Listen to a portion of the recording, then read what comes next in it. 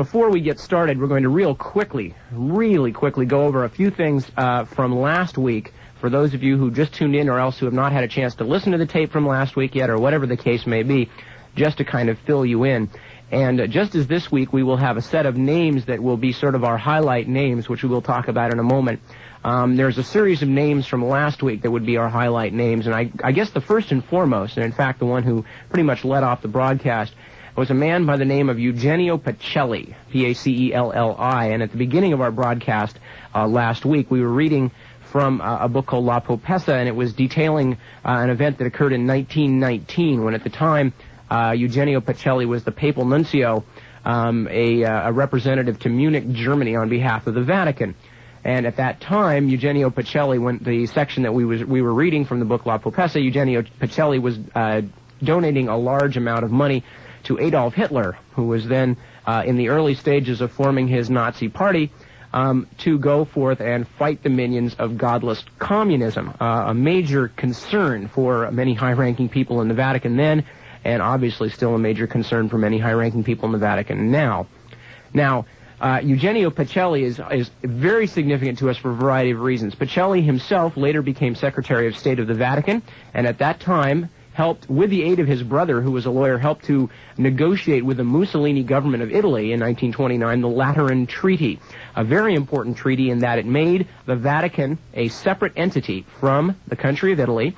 It also made the Roman Catholic religion the state religion of Italy, and it also separated the Vatican in its dealings from the day-to-day government of Italy in a variety of other ways, which will become very significant tonight, because many of them have to do with the privacy of the Vatican from civil authority, namely Italian civil authority. And as we'll see tonight in this complex web of financial intrigue, many has been the time when the Lateran Treaty of 1929 and its separation of the Vatican from the Italian state has been perhaps the only refuge of certain malefactors, if I can use a nice old Latinate word, people doing wrong who, cloaked in the separate status of the Vatican, were able to avoid any kind of serious prosecution for crimes. Now, so again, we've got Eugenio Pacelli, who had originally been contributing to Hitler and on behalf of anti-communism, becoming the Secretary of State, and with his brother helping to negotiate the treaty with Mussolini's fascist government in Italy. And then a little later on, Eugenio Pacelli becomes Pope Pius XII, the man who was to be the Pope all during World War II, and the man who was basically to not lift a finger as fascism spread over Europe, and in many cases as fascism spread over his own city of Rome, including the deportation of thousands of Jews, the shooting of some 400 or 500 partisans in the Ardeatine caves on behalf of the Gestapo, all kinds of things, and hideous atrocities, as we heard, performed by the Croatians in Yugoslavia against the Serbs, the Greek Orthodox Serbs, and other groups within that country. All of these, while Pius XII did not, as mentioned before, make a single noise of protest. Even beyond that, Pius XII in 1933, as Secretary of State, Pacelli, before he became Pius XII, helped negotiate a treaty with Nazi Germany, which instituted a state church tax in Germany, part of which went to the Vatican and derived a lot of income for the Vatican. After that, in 1939, when Pius XI was on the verge of condemning Hitler for his excesses against German Catholics, Pius XI conveniently died. Pius XII assumed, or Pacelli became Pius XII, and then restored good relations with Nazi Germany, in spite of the fact that Hitler was savaging a good portion of the Catholic population of Germany. And we also looked at a possible arrangement. It is at this point simply historical speculation and research. A possible connection between then Pius XII and American and British intelligence and the German General Staff with regard to a possible agreement to open up the Western Front in Europe during World War II to prevent the Russians from moving into Germany.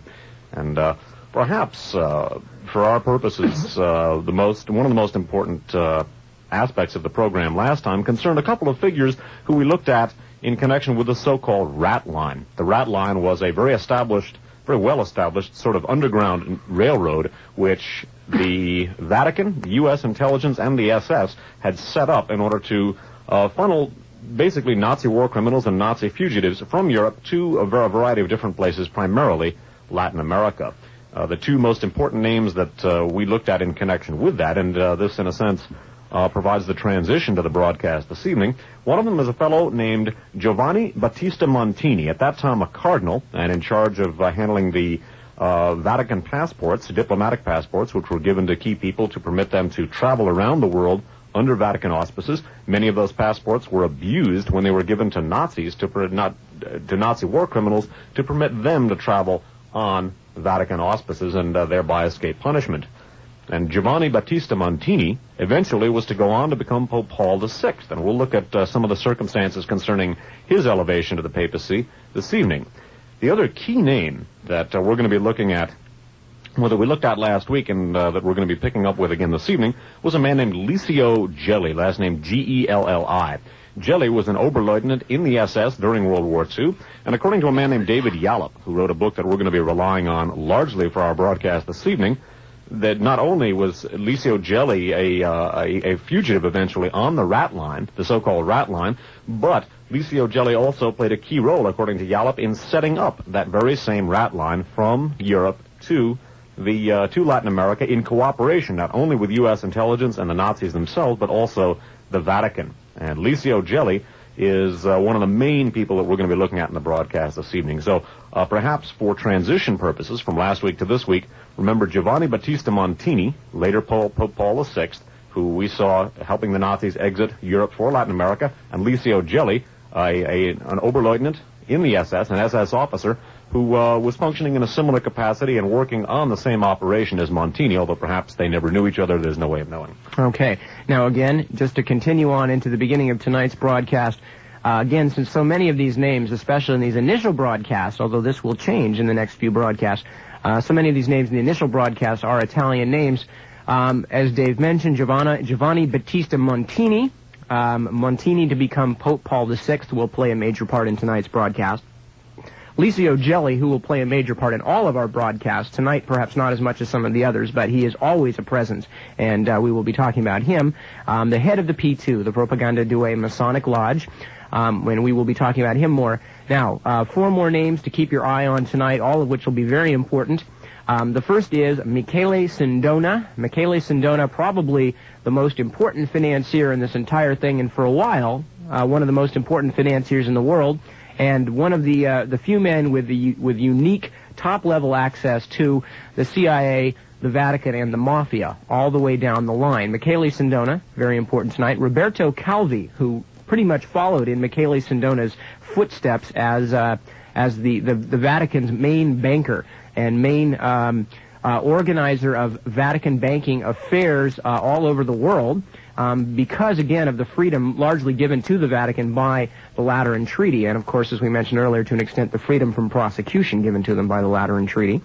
Going hand in hand, so to speak, with Roberto Calvi, a man by the name of Archbishop Paul Marcinkus. Paul Marcinkus, probably the only American that we're going to see in the Vatican to any extent in the next few broadcasts. Paul Marcinkus, the president of the IOR, the Institute for Religious Works, otherwise known as the Vatican Bank.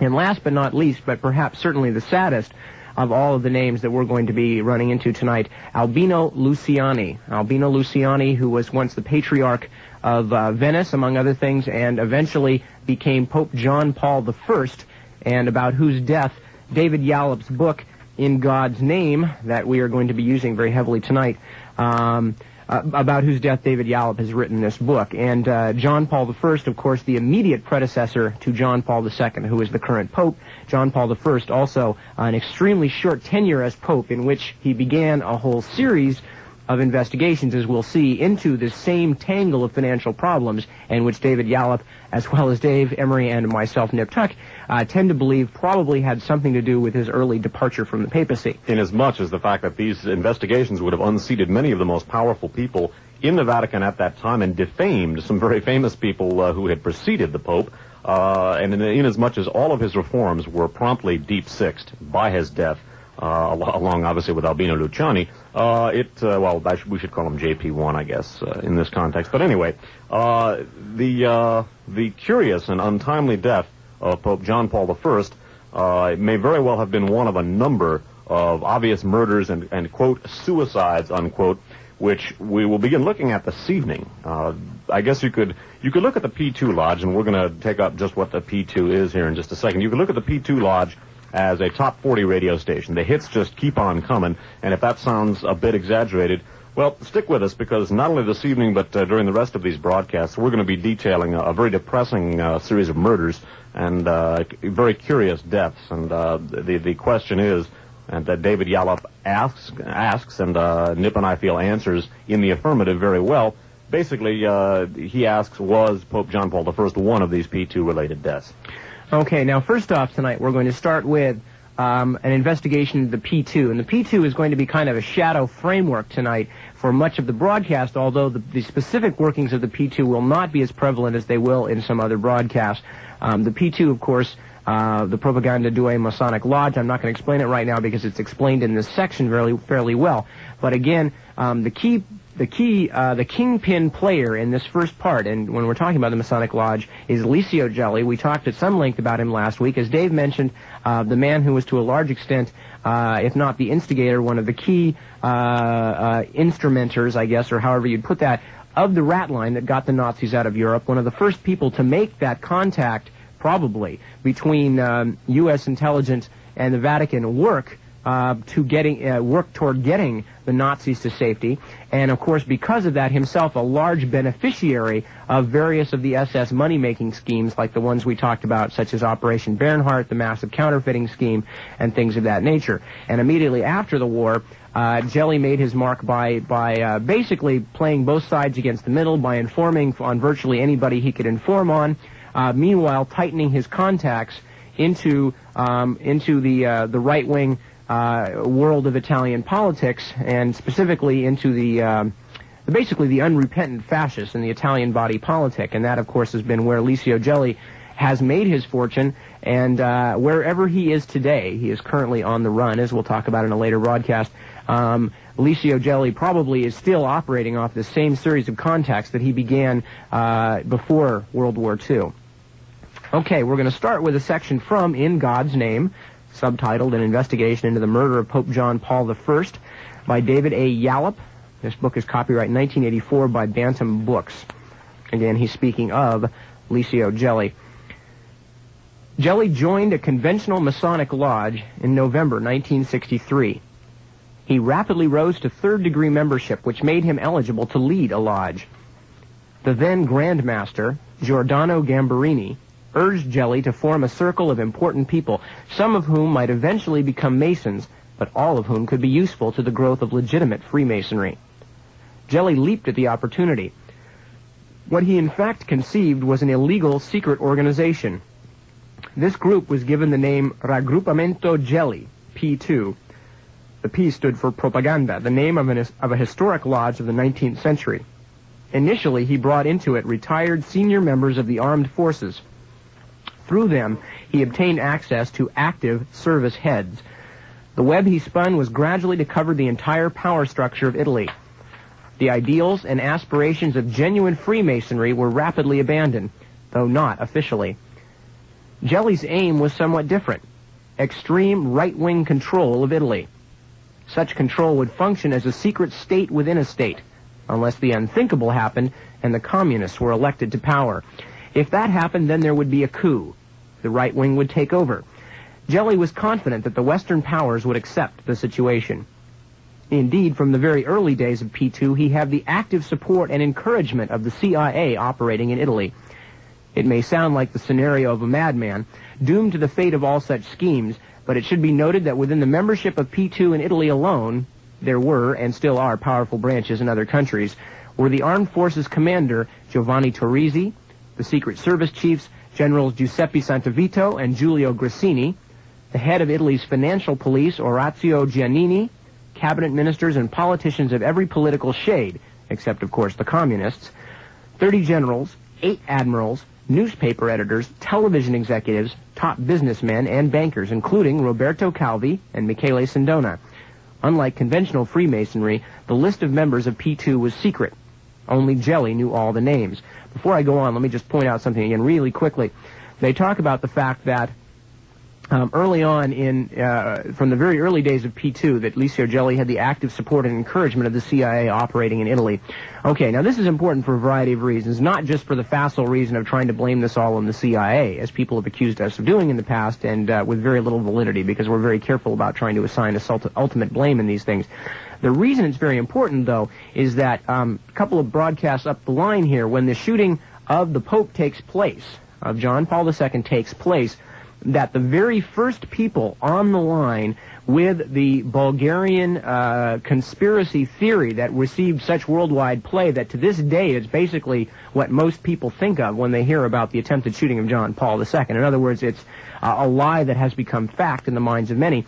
The very people who started this rumor were almost all of them former CIA contract or involved or affiliated journalists who had operated in Italy, people like Claire Sterling and Michael Ledeen. These are the people who started it. So it's interesting and important to note that the CIA was involved with Propaganda Due from very early on, because they managed very early on to, after the attempted assassination of John Paul, to have their assets in place to perpetuate exactly the story that Licio Gelli's P2 Lodge, an almost overtly fascist organization, wanted told. Okay, so that's important to note. Anyway, going ahead with David Yallop's book. Gelli used a variety of techniques to obtain new members and increase the power of P2. One of them was the innocuous method of personal contact and introduction from an already existing member. Others were less tasteful. Blackmail was the most prevalent. When a target joined P2, he was obliged to demonstrate loyalty by placing at Gelli's disposal documents that would compromise not only himself, but also other possible targets. Confronted with the evidence of their own misdeeds, these new targets also joined P2. This technique was used, for example, on the president of ENI, Ente Nazionale Idrocarburi, the state oil company, Giorgio Mazzanti. Shown the evidence of his own corruption concerning proposed huge bribes and payoffs on a pending Saudi oil deal, Mazzanti caved in and joined P2, bringing to Gelli even more compromising information. Another technique Gelli used to obtain a new member was to ascertain from already corrupted sources the short list of candidates for important jobs. He would then telephone these candidates, announcing to each that he intended to fix it for him. Naturally, one of the candidates would be hired, and Gelli would then have a very grateful new member of P2. On the surface, P2 was and still is a fanatical insurance policy against potential communist governments. Excluding Italy, there are still branches functioning in Argentina, Venezuela, Paraguay, Bolivia, France, Portugal, and Nicaragua. Members are even active in Switzerland and the United States. Moreover, P2 interlocks with the Mafia in Italy, Cuba, and the United States. It interlocks with a number of the military regimes of Latin America and with a variety of groups of neo-fascists. It also interlocks very closely with the CIA. It reaches right into the heart of the Vatican. Apparently, the central common interest of all these elements is a hatred and fear of communism. In fact, P2 is not a world conspiracy with the aim of preventing the spread of Marxism or its many variations. It is an international group with a number of diverse aims. It combines an attitude of mind with a community of self-interest, its main goals being not the destruction of a particular ideology, but the acquisition of unlimited power and wealth and the furtherance of self. These goals hide behind the acceptable face of, quote, defenders of the free world. In the world of P2, however, nothing is free. Everything has a price. Okay, before we go along, again, just to point that out, they're talking about active branches still in all those countries: Argentina, Venezuela, Paraguay, Bolivia, France, Portugal, Nicaragua, also Switzerland and the United States, where there's activity and interlocking with the Mafia and the CIA and neo-fascists all over the world. This is exactly what we're going to be documenting in the next shows. Right, exactly. Next week, we're going to be talking about the international connections at P2, also some of its fascist machinations. While I think Yallop's point here is very well taken, that the P2, above all else, is out for the betterment of the P2, and even then primarily of Licio Gelli, and that a lot of P2 people have wound up very badly off as a result of their association with it. It's worth noting that as anti-communist as it is, and as dogmatically anti-communist as it is, that anti-communism for the P2 is really a means to an end, and in this sense, and perhaps Gelli's SS membership is to be borne in mind here, In the sense, it's like the Nazis themselves, who, unlike Mussolini's fascism, which was a pure anti-communist ideology, anti-communism, although doctrinaire in Nazism, was really, as much as anything, a means to an end. The Nazis were able to gain much of the favor that they met around the world because of their anti-communism, and they used that to further their pan-Germanic aims. P2 is like the Nazi Party in that regard. Indeed, and of course the Nazis to this day, many of whom are still actively, or at least were actively involved up until a few years ago, since some of them are starting to get pretty old, in our own security establishment, was again because they played the anti-communism card. And of course that is how Licio Gelli was able to enlist the help of many of the American intelligence people and military intelligence people to get these Nazis out of Europe back during the time of the Rat Line.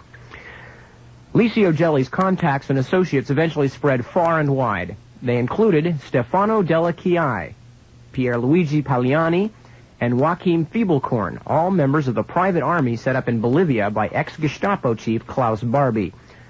The group took the name Fiancés of Death. Political assassinations were performed to order, including that of Bolivian socialist leader Marcelo Quiroga Cruz. The Fiancés of Death were also instrumental in bringing to power in Bolivia in 1980 General Garcia Meza. Klaus Barbie put his Nazi training to good use as security advisor to Colonel Luis Gomez, a man with a great deal of Bolivian blood on his hands. The group that Barbie controlled with the blessing of the Bolivian junta expanded its activities after the coup of 1980. The murders of political opponents, investigating journalists, labor leaders, and students increased. Added to this work was the task of, quote, regulating the cocaine industry, destroying the small dealers to ensure that the big drug traffickers could flourish with the junta's protection. And from 1965 on, Barbie's activities in Bolivia had included arms deals not only on behalf of Bolivia, but also for other right-wing South American regimes and, incredibly, Israel. It was through such arms deals that Klaus Barbie, an unrepentant member of the SS, and Licio Gelli, and parenthetically, we should insert Licio Gelli also, as we mentioned before, an Oberleutnant in the SS, Klaus Barbie and Licio Gelli became business partners. Barbie, the man who between May 1940 and April 1942 was responsible for the liquidation of all known Freemasons in Amsterdam, and Licio Gelli, the Grand Master of Masonic Lodge P2. The two men had much in common, including the high regard in which they held men such as Stefano Della Chiai. The Italian Della Chiai has been involved in at least 2 attempted coups in his own country. When a civilian government returned to office in Bolivia in October 1982, Della Chiai fled to Argentina. There he was given comfort and aid by P2 member Jose Lopez Rega, the creator of the notorious AAA death squads, as well as of a large cocaine smuggling connection between Argentina and the United States. Clearly, Licio Gelli is as skillful at selling his particular vision of the world as he was once selling mattresses. To have a range of close friends and associates that include a man such as Jose Lopez Rega, as well as Klaus Barbie, and the enigmatic Cardinal Paolo Bertolli, is a considerable achievement. Like Gelli, the Cardinal is a Tuscan. His career includes 40 years in the Vatican diplomatic service. Bertolli was not without support in the conclave that elected Albino Luciani, who, of course, as we mentioned before, became John Paul I. We're going to come back to Cardinal Bertolli here in a second, continuing with the Allop's account of the P2. The list of P2 members grew ever larger. In 1981, when a huge quantity of Gelli's secret documents were seized in Tuscany, they revealed that the secret society had nearly 1,000 members in Italy alone. But those 1,000 are merely the tip of the iceberg. The SISMI, S-I-S-M-I, Italy's military intelligence agency, puts Italian membership at nearly 2,000. Gelli himself puts the figure at 2,400. In either event, a number of Europe's intelligence agencies agree that the identity of the majority of P2 members has yet to be revealed, and that within their ranks are, well, let's see, I must have misput. Within their ranks are nearly 300 of the most powerful men in what it pleases the 20th century to call the free world. When the Italian exposure of nearly 1,000 members of this illegal secret society occurred in 1981, one P2 member, Senator Fabrizio Cicchitto, C-I-C-C-H-I-T-T-O, stated a fundamental truth. If you wanted to make it to the top in Italy in the 1970s, the best way was Gelli and P2. The close relationship between P2 and the Vatican was, like all relationships formed by Gelli, self-serving to both parties. Gelli played on the almost paranoid fear of communism within the Vatican. He was particularly given to quoting pre-Second World War statements which had justified fascism including one by Cardinal Hinsley of Westminster, who had told Catholics in 1935, quote, "If fascism goes under, God's cause goes under with it." Of course, that's a sentiment we saw echoed by a lot of people, notably then Cardinal and eventually Cardinal Pacelli, eventually Pius XII. So again, to pick up that one sentence that I dropped there, which sort of sums up the P2 on an international scale, in either event, a number of Europe's intelligence agencies agree that the identity of the majority of P2 members has yet to be revealed, and that within their ranks are nearly 300 of the most powerful men in what it pleases the 20th century to call the free world. An international power base, we're going to be looking primarily at its operations in Italy this evening, and specifically its influence upon the Vatican finances. Okay. Now, you remember just a moment ago where we left off with the last section before. We were talking about Licio Gelli, and among his contacts being Cardinal Bertoli. Cardinal Bertoli, a man with 40 years' experience in the Vatican diplomatic service. Continuing with David Yallop's In God's Name. Cardinal Bertoli was only one of the many, quote, doors to Gelli's entry into the Vatican. Gelli dined with Bishop Paul Marcinkus, and since we're going to be using this name a lot, I'm going to spell it Marcinkus. He had a number of audiences with Pope Paul, many a cardinal, archbishop, bishop, monsignor, and priest who today would deny all knowledge of Licio Gelli was only too pleased to be seen in his company in the 1960s and the 1970s. One of Gelli's closest associates was Italian lawyer and businessman Umberto Ortolani. Like the Puppet Master, which is a nickname for Licio Gelli, Ortolani learned early in life the value of secret information. During the Second World War, he became head of two large operational units of SISMI, S-I-S-M-I, the military intelligence service in Italy. His specialty was counter-espionage. A Roman Catholic, he appreciated while still a young man that one of the real centers of power was across the Tiber, within Vatican City. His penetration of the Vatican and its corridors of influence was total. Vatican dignitaries were frequent dinner guests at Ortolani's Rome house on Via Archimede. An indication of how far back Ortolani's excellent Vatican contacts reached can be gauged from the fact that he was first introduced to Cardinal Giacomo Lercaro in 1953. Lercaro had immense influence within the Church and was destined to become one of the four, quote, moderators of the Second Vatican Council. He was widely regarded as one of the liberal, enlightened influences that helped to ensure that many of the reforms flowing from the council became realities. Ortolani was generally known as the Cardinal's cousin, a misconception he actively encouraged. In the prelude to the conclave that elected Paul VI, the central issue was whether the work of Pope John XXIII would continue or whether the papacy should revert to the reactionary ethos of Pius XII. The liberals needed a safe house to debate strategy. Lercaro, one of the liberal front-runners, asked Ortolani to host the meeting. It was held at Ortolani's villa in Grottaferrata, near Rome, a few days before the conclave. A large number of cardinals attended, including Soynens of Brussels, Deptner of Munich, Koenig of Vienna, Alfrink of Holland, and, of course, cousin Lercaro. This highly secret meeting was the single most important factor in what subsequently occurred in the conclave. It was agreed that if Lercaro's very considerable support should prove insufficient, then his votes should swing to Giovanni Battista Montini. Thus, on the third ballot, Montini suddenly found himself 20 additional votes nearer to the papacy he eventually acquired. Within months, the new pope bestowed on Umberto Ortolani the Vatican Award of Gentleman of His Holiness, unquote. He subsequently received many more Vatican honors and awards. He even succeeded in affiliating Licio Gelli, a non-Catholic, to the Knights of Malta and the Holy Sepulchre. A close friend of Casaroli, that's Agostino Casaroli, who I believe is still the Vatican Secretary of State to this day. A close friend of Casaroli, the man usually referred to as the Vatican's Kissinger because of his major involvement in foreign policy, lawyer Ortolani provided his P2 master with an unrivaled entree into any part of the Vatican. Like his master, Ortolani is a man who, on paper at least, is a citizen of many countries. Born in Viterbo in Italy, he has since become a Brazilian national. A useful byproduct of that arrangement is that no extradition treaty exists between Italy and Brazil. Okay, now before we go on from here, I want to just point out something and to make a sort of a general analogy to what something that happened here. Now, as mentioned before in this last section here, they talked about the fact that Umberto Ortolani, who is, again, a very close Jelly associate, who's currently, as they said, became a Brazilian national because of the extradition, or not because necessarily, but it's certainly a convenient thing. That Ortolani was a major player in the, I guess you'd call it, in the crowning of Pope Paul VI. Now, one of the interesting things about Pope Paul VI becoming the Pope is, as they mention, that initially he was thought to be an alternative to the front-running liberal at that time, which was Lercaro. One of the very interesting things, I think there's a very strong analogy to be made to people who are not familiar with papal politics to what happened, although in the case of America it was caused by assassination, but what happened with John F. Kennedy.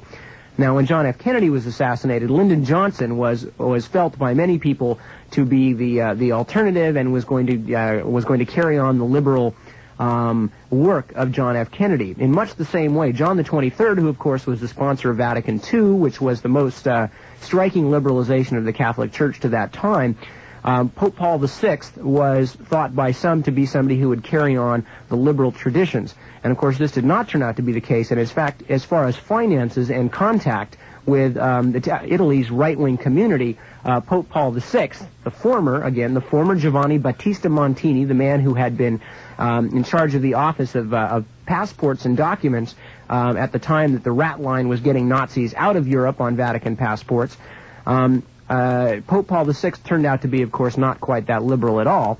And it's rather interesting, again, that this kind of thing would happen, that everybody would be set up for this guy to come in, be thought of as being a liberal pope to carry on the work, and he did give a lot of lip service to carrying on the great work of John the 23rd, but in reality the forces of retrenchment were already involved, and one cannot help but believe that somebody like Umberto Ortolani probably had a pretty good idea before helping to get the support thrown to Pope Paul VI, what kind of a man he was dealing with. And if he was a friend of Licio Gelli's, who worked with, as far as we know, with Montini on the rat line, then it's a very good possibility that Umberto Ortolani knew exactly who he was dealing with. Again, Licio Gelli in the SS, Montini in the Vatican, both working together on the rat line. Then Licio Gelli heads up, establishes the P2 Lodge. A key member of the P2 Lodge is Umberto Ortolani, a former officer with Italian intelligence during the Second World War, working for Mussolini. And the aforementioned Umberto Ortolani plays a key role in electing Cardinal Montini Pope Paul VI. Now, eventually, as we're about to look at, Pope Paul VI goes on to usher to establish a very close working relationship between the Vatican Bank and the P2 Lodge. And so recalling now, not only the old association of Montini and Gelli on the rat line, although we don't know if they actually saw each other or dealt with each other, they certainly were working on the same project at the same time. And then the subsequent influence of Umberto Ortolani of the P2 on the election of Paul VI, it's worth taking a good close look at the ushering in of Michele Sindona and Roberto Calvi of the P2 to handle Vatican finances, along with Marcinkus and so forth, with Bishop Marcinkus and some other people we're going to talk about here, I should say. Basically, the role played by Umberto Ortolani and Licio Gelli in establishing Montini as Paul VI is worth keeping in mind here as we proceed through the maze of Vatican politics. Now, basically, the association between Pope Paul VI and Michele Sindona, a key P2 member who we're going to look at right now, occurred basically because, as a result, again, of the tremendous amount of money that had come to the Vatican as a result of the Lateran Treaty and the investments that were made on behalf of the Vatican by a man named Bernardino Nogara, N-O-G-A-R-A, who we looked at last time, the Vatican came into a lot of wealth. It had always had a lot of influence and a certain amount of wealth. The Vatican basically became a large-scale business enterprise, and indeed, David Yalla refers to the Vatican's finances as Vatican Incorporated, and it's an appropriate term to use here. When Paul VI, basically, he wanted to do a couple of things. The huge amount of wealth that had accrued to the Vatican was proving quite embarrassing for what was known, as the Catholic Church has been known as the Church of the Poor, unquote.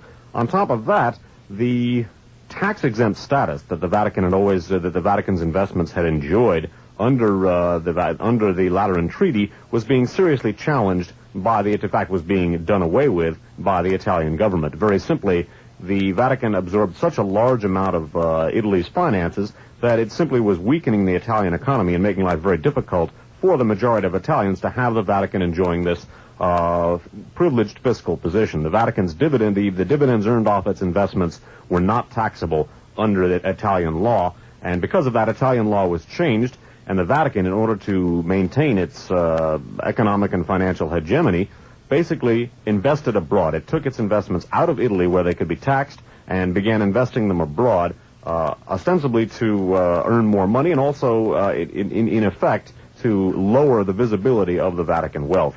Now, Michele Sindona of the P2 Lodge was the man brought in by Pope Paul VI to serve as a financial advisor to the Vatican, and again, he works very closely here with Archbishop Paul Marcinkus. Returning to In God's Name by David Yallop. Michele Sindona was the man chosen by Pope Paul VI to act as a financial advisor to the Vatican. The man chosen after a long friendship with the Pope to relieve the Church of its high-profile business position in Italy. The plan was to sell Sindona some of the major assets acquired under Nogara. Vatican Incorporated was about to distance itself from the unacceptable face of capitalism. Theoretically, it was going to embrace the philosophy contained in the message Pope Paul VI gave the world in his 1967 encyclical Populorum Progressio. Quote, God has destined the earth and all it contains for the use of all men and all peoples, so that the goods of creation must flow in just proportion into the hands of everybody, according to the rule of justice which is inseparable from charity. All other rights of whatever kind, including those of private property and of free trade, must be subordinated to it. They must not obstruct, but on the contrary foster its achievement. And it is a grave and urgent social duty to restore them to their original aims. Unquote. When that statement was uttered, the Vatican was the biggest owner of private real estate in the world. Repeating that sentence again. When that statement was uttered, the Vatican was the biggest owner of private real estate in the world. Populorum Progressio also contained the memorable observation that even when entire populations are suffering massive injustice, revolutionary insurrection is not the answer. Quote, one cannot fight a real evil at the cost of a greater evil, unquote. Confronted with the problem of the evil of a wealthy Roman Catholic Church when he apparently desired a poor church for the poor, the Pope and his advisors decided to liquidate a sizable proportion of the Vatican's Italian assets and reinvest in other countries. Thus, they would avoid heavy taxation, and the yield on the investment would be better. When Pope Paul proclaimed the magnificent aspirations of Populorum Progressio in 1967, Vatican Incorporated had already for a number of years been a close working partner of Michele Sindona. Through the illegal flight of currency from Sindona's Italian banks via the Vatican Bank to the Swiss bank that they jointly owned, Sindona and the Vatican, if not perhaps making the goods of creation flow to the poor, were certainly making them flow out of Italy. By early 1968, another Vatican-controlled bank, the Banco Unione, was in trouble. The Vatican Bank owned approximately 20%. It was represented on the board of directors by Massimo Spada, S-P-A-D-A, and Luigi Menini, M-E-N-N-I-N-I, two names to remember for later, by the way. At that point, Sindona came in and bought control. 2 years later, with the Vatican's still substantial part owners, the bank became, in theory, an astonishing success. Because it was now aiming at the small saver and offering higher interest rates, the bank saw its deposits rise from $35 million to over $150 million. That was the theory. In practice, during the same period, the bank was robbed of over $250 million by Sindona and his associates. Most of this fortune was poured through yet another Sindona bank, the Amancore Bank of Zurich. Much was lost in wild speculation on the silver market. One of the men who was deeply impressed with Sindona at this time was David Kennedy, chairman of Continental Illinois Bank, soon to be appointed Treasury Secretary in the Nixon cabinet. And I would add that in our next program, we're going to talk about the international connections of P2, including key American connections, at greater length than we are now. Continuing with Yallop's account. By 1969, it was clear to Vatican Incorporated that it had lost the long battle with the Italian government over taxation of dividends. Realizing that to unload its entire stock on the market would result in the possible collapse of the Italian economy, it occurred to the Vatican that such an action would also be self-defeating. A collapse of that magnitude would result in staggering Vatican losses. The Pope, in conjunction with the now Cardinal Sergio Ghieri, head of the special administration of the APSA, decided to let me read that sentence again. The Pope, in conjunction with the now Cardinal Sergio Ghieri, head of the special administration of the APSA, that's a Vatican financial institution that we're going to talk about later, decided to unload from the Italian portfolio a major asset, the Vatican's share in the giant Società Generale Immobiliari. With assets of over $500 million scattered around the world, That was certainly highly visible wealth. They again sent for the Shark. By the way, the Shark is a nickname that Michele Sindona acquired. There's another nickname we're going to talk about later, is the Knight. That is Roberto Calvi. And the first one we mentioned was the Puppet Master, the Puppeteer, who is Licio Gelli. So those are the main nicknames you have to keep in mind. Right. The Shark is Sindona here. The shares of Società Generale Immobiliare were selling at about 350 lira. The Vatican held directly and indirectly some 25% of the 143 million shares. Would Sindona like to buy? The question was put by Cardinal Guerri. By the way, that's Guerri. Sindona's response was immediate and positive. He would take the lot. At 700 lira each, double the market price. Guerri and Pope Paul were delighted. The agreement between Sindona and Guerri was signed at a secret midnight meeting in the Vatican in the spring of 1969. For the Vatican, this was a particularly good meeting. It also wished to unload its majority share of Condati d'Acqua, Rome's water company, and its controlling share of Ceramica Pozzi, a chemical and porcelain company that was losing money. The Shark smiled, agreed on a price, and snapped up both holdings. Precisely who had conceived this entire transaction? Who was the man who collected a handsome commission from Sindona and high praise from Pope Paul VI and Cardinal Guerri? The answer is powerful evidence of not only how far P2 had penetrated the Vatican, but also how the interests of P2, the Mafia, and the Vatican were often identical. Licio Gelli's number 2, Umberto Ortolani, was the man responsible for arranging the mammoth transaction. All Sindona had to do now was pay for it. It is easy to purchase massive companies if you were using other people's money. Sindona's initial payment was made entirely with money illegally converted from the deposits of Banca Privata Finanziaria. In the last week of May of 1969, Sindona transferred $5 million to a small Zurich bank, the Privat Credit Bank. The Privat Credit Bank, probably. The Zurich bank was instructed to send the money back to BPF for the account of Mabussi Beteiligung. That's Beteiligung. Mabussi resided in a post office box in the Liechtenstein capital of Vaduz and was a company controlled by Sindona. From there, it was transferred again to another Sindona-controlled company, Mabussi Italiana. From there, the $5 million were paid to the Vatican. Further money was raised to pay for the huge acquisitions by bringing in Hambros, that's an international commercial bank, and the American giant Gulf and Western. Sindona obviously has a highly developed sense of humor. One of the companies owned by Gulf and Western is Paramount, and one of their most successful films of the period was the adaptation of Mario Puzo's book, The Godfather. Thus, a film taking a highly glamorous and amoral look at the world of the Mafia produced enormous profits, some of which went to sustain Michele Sindona, financial advisor to the Mafia families Gambino and Inzerillo. They, in turn, were channeling the multi-million-dollar profits acquired largely from heroin dealing into Sindona's banks. The circle was complete. Life was imitating art. By the early 1970s, the massive illegal flight of money from Italy was having a serious effect on the economy. Sindona and Marcinkus might be making significant profits through their efforts at diverting this money out of Italy, but the effect on the lira was devastating. Unemployment rose, the cost of living increased. Uncaring, Sindona and his associates continued to play the markets. By pushing up the price of shares to a much inflated level, the Sindona banks went through millions of dollars of other people's money.